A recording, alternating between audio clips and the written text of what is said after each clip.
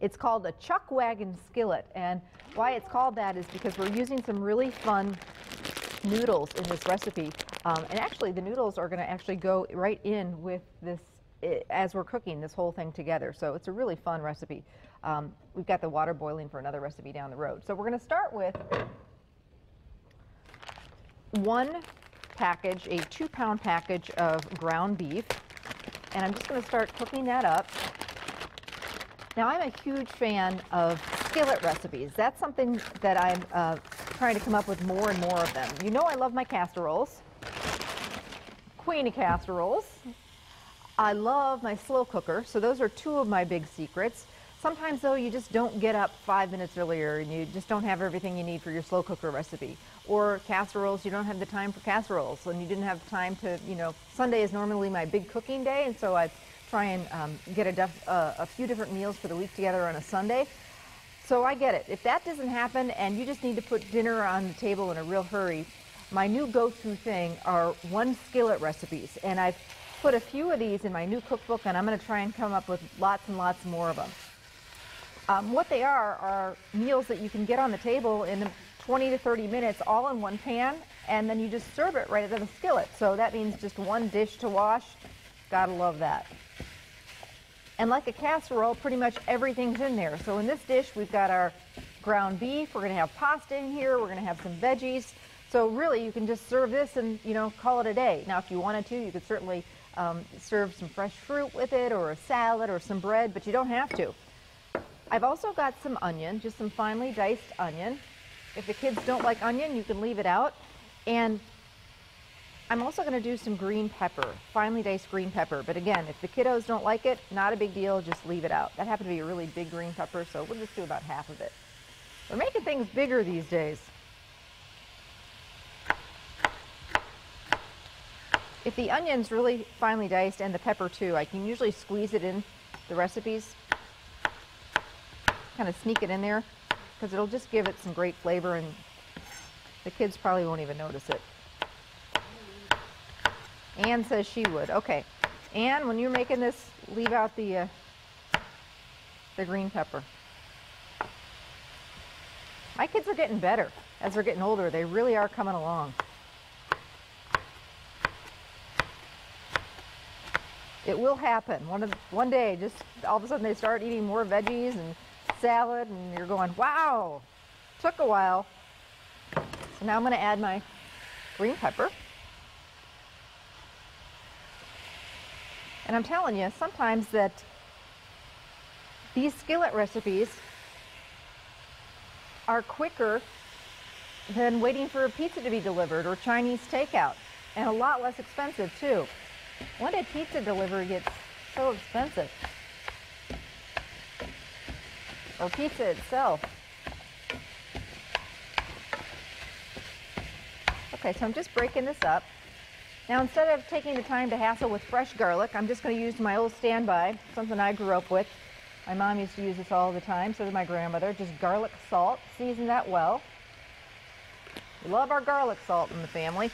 And then some black pepper.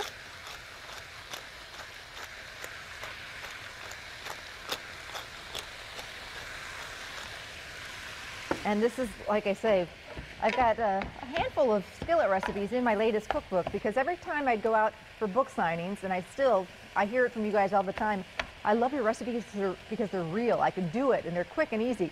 And we want more of that. We want more, 5, 6 ingredient recipes. So that's why I'm really working hard on coming up with these skillet recipes, because everybody loves them, and they are so quick and easy.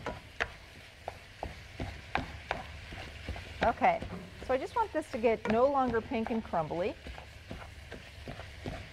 And I'm going to talk about, I'm using my old chop and stir here, some of the other ingredients that I'm using. I've got some barbecue sauce. So this is stuff that you normally have in the pantry. And this is a fun ingredient that's going to give this dish a whole different taste. A little bit of beef stock.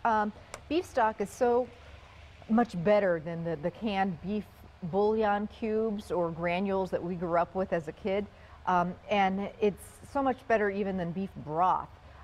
Beef stock, chicken stock, when you see the word stock, basically, you know, it means it's the real deal. They're using the bones and they're cooking it down, and it's not just a, you know, kind of a salty flavored can of, you know, you're not really sure what it is. So if you, you know, got a choice to make, always go for the stock.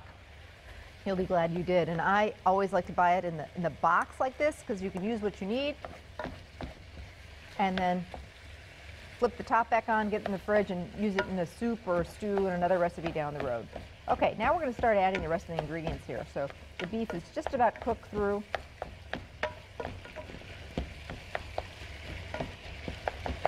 And I'm going to add some water, because we're going to cook our pasta right in this.